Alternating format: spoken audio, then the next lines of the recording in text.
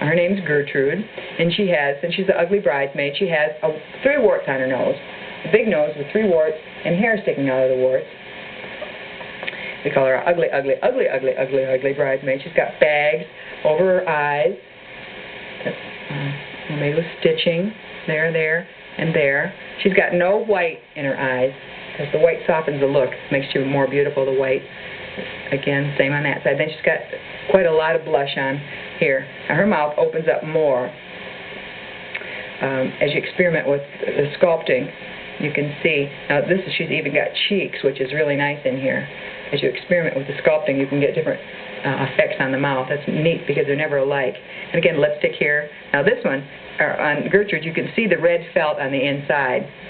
This was just started on the outside here with a little bit different technique. Another wart there with some more here, and a dimple here, and a dimple here.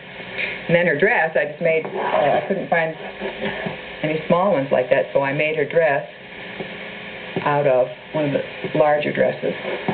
And she's got nylons and little white shoes like the bride.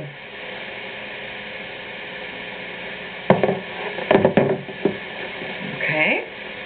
All right, let's go on to the next set of puppets. This is Professor Lester, and these glasses I've had for years. When I taught school here 30 years ago, I wore these glasses when I taught Spanish with no lens in, and the kids thought they were so funny because they had no lenses in. So things will last a long time. It's really called recycling. And I made this cap and gown. I looked all over to find a little graduation gown like this for Professor because he's my intellectual, and he's been made over like 3 times. I couldn't find one, so I just got some black material, and I didn't even have a pattern.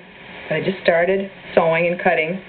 And it's not perfect, but it's worked all these years, and it stayed all these years. These are my girls that are, I don't know, she's 22 now. It's her little saddle shoes that she wore back then. So things, we throw them out way too soon. This was her little black pants that she had, that she wore back then when she was a tiny little girl.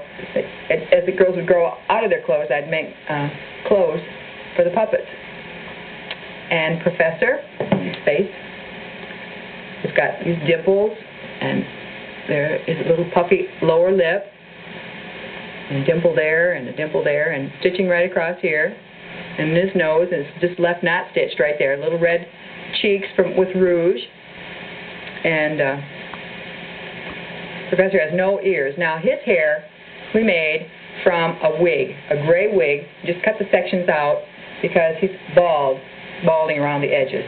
And so we cut the sections of the wig off and just pinned them on in kind of like little layers. And he's got, again, white around his eyes, indented eyes, and he's got these bushy matching eyebrows that matches his hair. There, he's got my honors cord from college graduation and a little bow tie.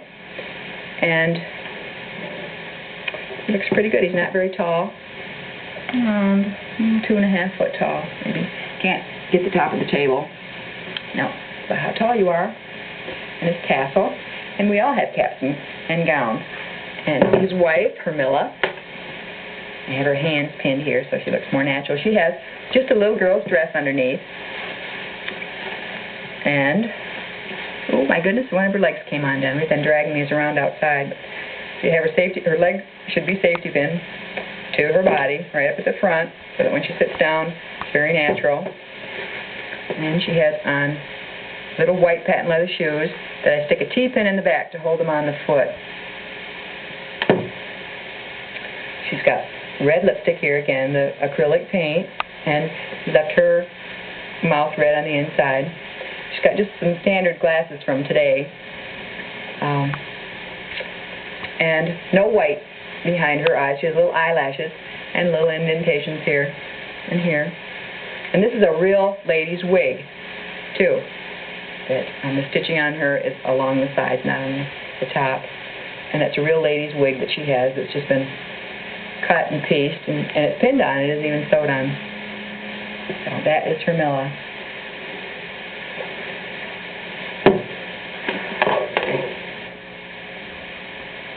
This is one of my original characters, Red the Cowboy, and he's been changed 3 times. And he might be changed again. I'd like him to have a little bit more chin, maybe the next time. Let's take off his hat. It's just a piece of red fur with little sideburns. He has no ears. You can choose whether or not you have ears. And red eyebrows. Again, fake fur all the way across the front. Got a wider nose and just a little stitch around there. He doesn't have any white behind his eyes. A little pouty lip.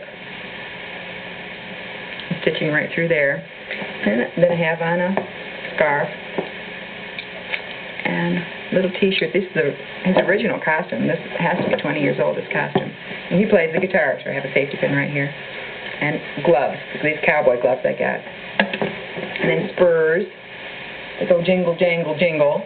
And cowboy boots. And then jeans. And just last year, I finally got him a girlfriend. We have a lot of different hats for the cowboys.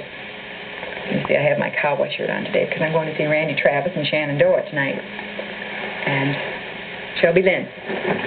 Well, this is Scarlett, Red's girlfriend. He's been hollering for a girlfriend all this time. Let's take off here. I want your hat pinned on. I guess I won't take that off. But she has a more expensive wig because it's red. It's a real natural red. I think they cost twice as much as the bride's wig, but it's in the that same catalog. I've got several catalogs, like I said, I'd send to you. A little vest. Scarlett again has red. You can see the red felt and kind of like little cheeks here that you just tuck under with glue. There's a lot of gluing in there, and then the red lips, the red acrylic lips, and eyelashes. Each one, every time you do it, it gives a little bit different look. Stitching down the sides. When they have hair, it's a lot easier than when they're bald. I have her hand pinned on her hip on her gun. These were my daughter's clothes, and my daughter, it's been like 15 years since my daughter had this outfit. And her little legs and her little cowboy boots. Just the kind that you can buy at a retail shop. A little cowgirl shirt on. And she could be another character too. And she probably will be. This is Max, the trash man. Well, right here, he's a construction worker. It says Max on the front of his hard hat. But then when he puts on his little work hat, then he's Max, the trash man. He's got another little bald head with fake fur, the regular white fake fur, covering up the stitching all the way around and all the way across the front. A big nose. He's got a great big nose, see? And the red shows in his mouth. And it's been glued. You can pin first before you glue all the way around the mouth. I think it's easier when you put it all in, but as you experiment, you can try different things. He's got his big nose sculptured, then he's got blush right here. Just real blush is what it is. And he's got his eyelids sewn right behind, and then the little smaller animal eyes. He's got the overalls on. And his hands in his pockets. It's nice to buy the used overalls because they look more natural, because the knees are kind of worn out, and then he's got some small shoes. I always keep a bag of shoes all the time. Whenever I find them for 25 cents or whatever, I'll buy them and keep them in a bag so that when I need shoes, I just go through the bag. So that's Max, the trash man, and the construction worker. And then we got Susie's Space Case, our little hippie. And she's got a little braids, a whole lot of little braids with that unusual Angora fur that they have in craft stores. Any kind of thing that you could braid with. If you want to just get regular fake fur, you cut them in strips and sew that like you did the curls. Sew it together and then braid it and brush it at the same time, and that's how you make braids. She's got sunglasses on and the little white fur behind her eyes. They're all basically the same, but as you sew them and monkey with them, they all turn out differently, just like we do. Nose, and I have a poppy on her hat, all these little braids, and whatever happens to be in style during that era. She has on these feathers and a comb that they used to wear then, and the embroidered outfit that I got at the yard sale too, and a white turtleneck underneath. I have another outfit for her, and a blue jean purse. Okay, Susie?